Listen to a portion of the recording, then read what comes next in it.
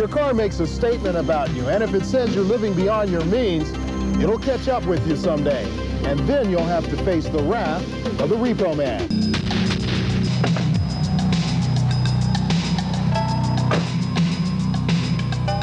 Our repo man says there are about 400 cars in the Huntsville area tonight that are up for repossession.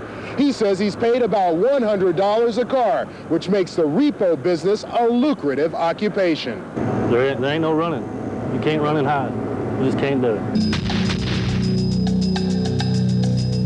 The murdered couple lived in this house in this quiet community just on the outskirts of the Huntsville city limits. The elderly husband and wife were survived by an only son, and it was the son who for 5 long years did not give up hope trying to find out who killed his mother and father. I talked with eyewitnesses today, and they say they can't believe what they saw here. She walked in, she cocked it, she aimed it, and she shot. And she turned around and she walked out. You see her shoot the person? Yes. WAFF's Greg McCampbell has covered the news from a lot of angles. But now he faces what might be his biggest challenge yet. He trains to be an astronaut. This is really cool stuff.